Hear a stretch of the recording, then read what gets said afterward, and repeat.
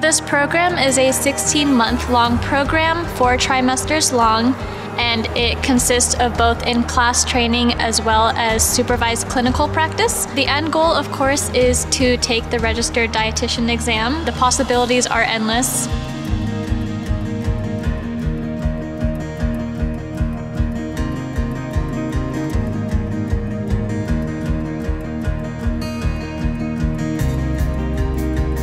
In the teaching kitchen, we've kind of been working on a few different things. One of them was we did a food demonstration. We have cameras, so we are able to live stream it and kind of go back and watch for our learning purposes as well.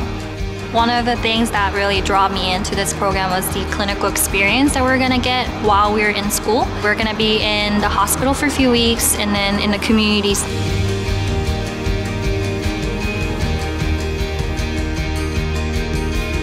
I think it's really important to find a program where the professors want you to succeed and they want the best for you, and I think that's something that's really special about this program, is that it's very collaborative. They truly want you to succeed and to do your best and to reach that full potential, and I think that's really important in a graduate program.